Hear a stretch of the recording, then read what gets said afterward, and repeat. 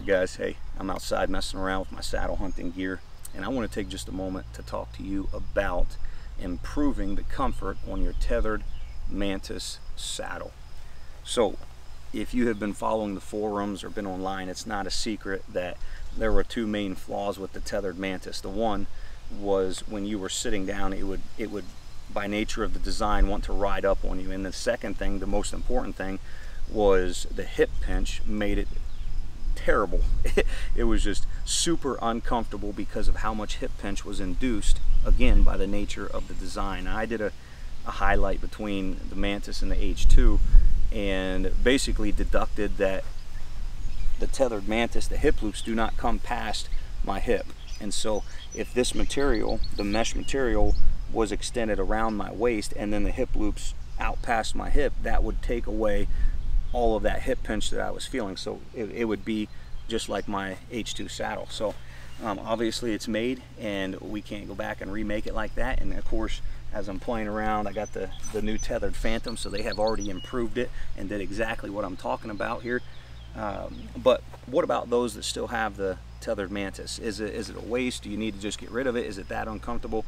There is a option or a solution for the hip pinch that you get with the Tethrd Mantis, and it's the same option and solution that will help it from riding up on you when you're sitting in the tree. And so I've been playing around and I took my TriAd Bridge off my H2 saddle and I put it on the Mantis, and it did three things that will totally change the way the Tethrd Mantis feels. The first thing it did is the stock or the factory bridge is only a 24-inch bridge, whereas the TriAd Bridge is a 30-inch bridge, and it's fully adjustable as well. If that's too long or too long, you can shorten it as well. The second thing that the TriAd Bridge does is it technically extends your hip loops by at least 4 to 4.5 inches because of this continuous loop of amsteel that's turned into a Prusik knot. And so again, when I sit down, you'll see that the hip loops are extended by at least 4 inches, which again, that changes the pitch of the hip loops, and it's not pinching on my waist as much as it was if I was anchored back here on the hip loop. But the third thing it does, and maybe the most important thing, is this TriAd Bridge, because of the Prusik knot, I can adjust it anywhere I want infinity on my hip loop.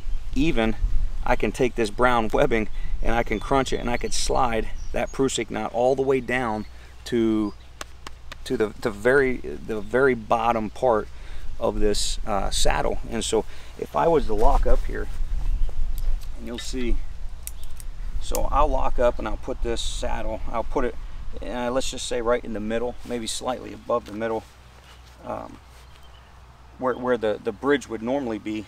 When I sit down, even with the extended hip loops, I can't get my hand in here.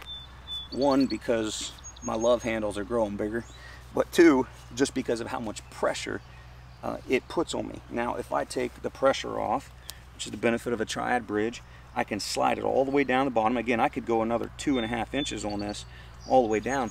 But now when I sit down, it completely changes the pressure load. I feel no pressure right here. You can see I got no pressure right there. It is all now down here around the base of my butt or somewhat on my thighs, and it kind of makes me feel like I'm sitting on a swing or something like that, versus having all that hip pinch. There's no hip pinch, and it literally has changed the entire way this Tethrd Mantis feels.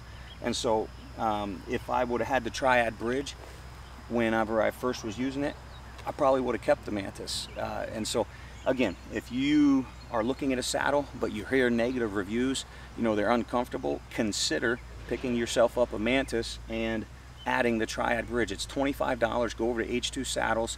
You can pick it up for $25, and I'm telling you, it's going to change the way this thing feels. And so hunters helping hunters out, that's how we all get better.